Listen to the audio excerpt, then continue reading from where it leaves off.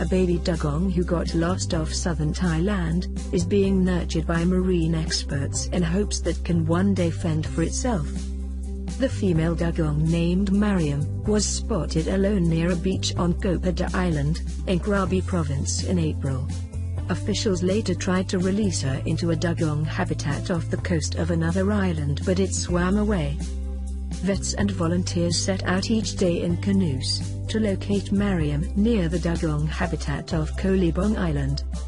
She does not swim with the herd and usually comes straight to them, then follows them into shallower water, where it is fed milk and seagrass, similar to her natural diet, for up to 15 times a day while also receiving health checks.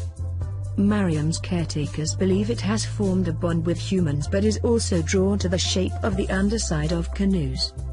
Nantrika Chansu, director of the Aquatic Animal Research Center, said, "She's attached and tries to swim and cling to the boat as if it was her mother, and when we are swimming she would come and tuck under our arms. It's almost like the way she would tuck under her mother. So I think it's not only humans but anything that looks like another dugong that she would be attached to," Nantrika said. Mariam has attained fame on social media, and images of it bonding with its human guardians have been widely published by Thai media. She also attracts crowds on Libong Island, where its feeding is often watched by scores of people crowding the seashore.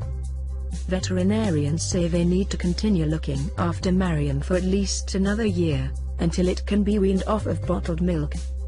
Nantrika said dugongs typically stop feeding on milk at around 18 months and usually spend around 8 years under their mother's care.